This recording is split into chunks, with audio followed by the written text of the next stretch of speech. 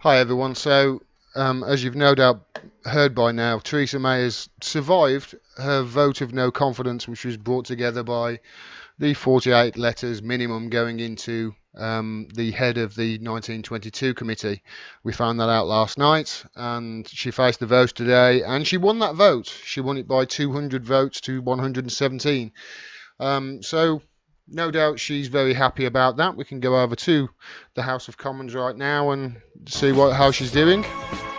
There you go. She's quite happy about it.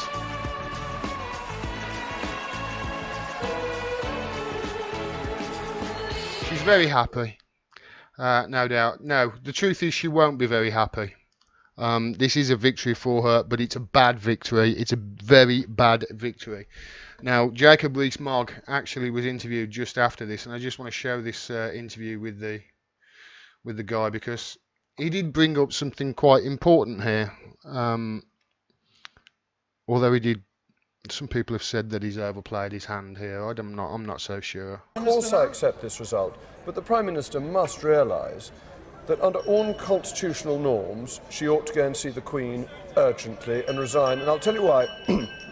Constitutionally, if a Prime Minister cannot get her business through the House of Commons, and on Monday the Prime Minister stood up and said she was going to lose so heavily that she wasn't even going to present the vote, and then discovers that the overwhelming majority of her backbenchers, of her non-paid backers, have voted against her. She clearly doesn't have confidence in the House of Commons. She should make way for somebody who does.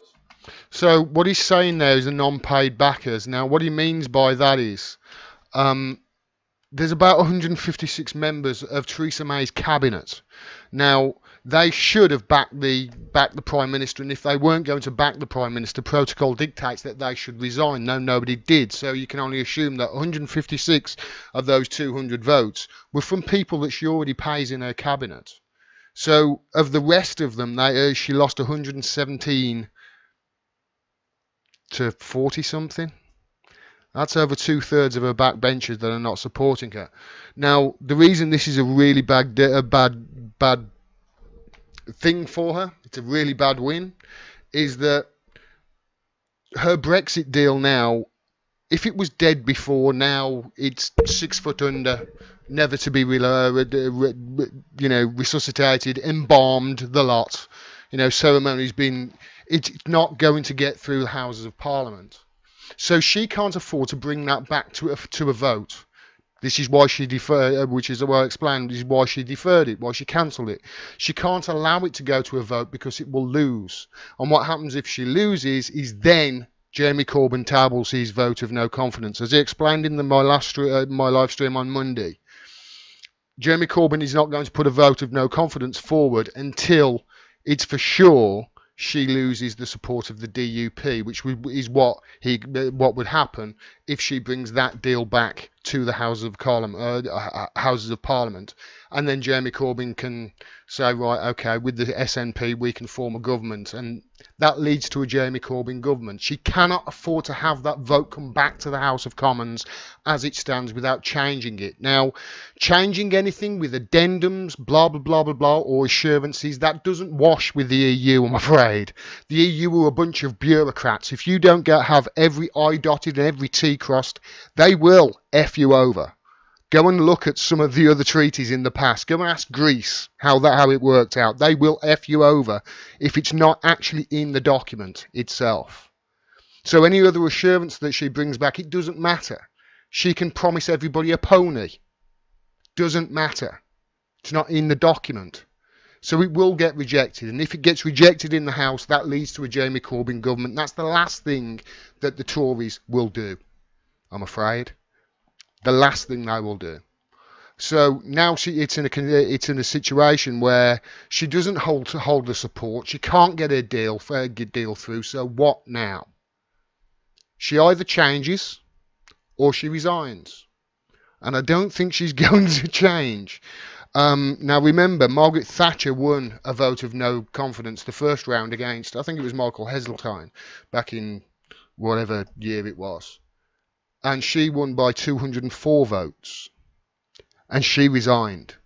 Theresa May only got 200. So there's precedent there in history. But there's no way that she's going to allow they're going to allow this vote to come back as it through this Brexit paper to come back to the House of Parliament as it is, without it being radically changed. And as Rees-Mogg said in that interview, to remove the backstop, which is like, okay, what then? You know, you've removed the backstop. What's your solution?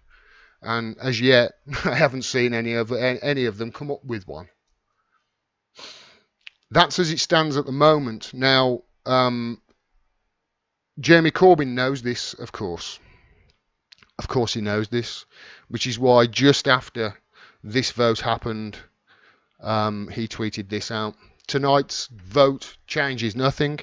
Theresa May has lost her majority in Parliament, her government is in chaos, and she's unable to deliver a Brexit deal that works for the economy and puts jobs and the economy first. And this is the important line.